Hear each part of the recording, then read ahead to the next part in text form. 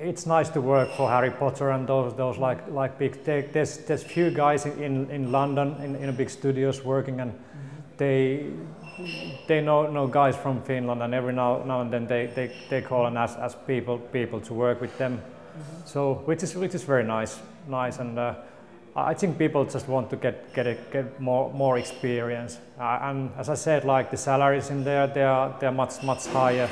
But so are the cost of living much higher there. So see, but I think it's like what brings people in there. It's like a big projects and interesting projects. In VFX, like I think even in Nordic countries, it's pretty small compared to UK and States. First thing what we did was showing the reels of the companies.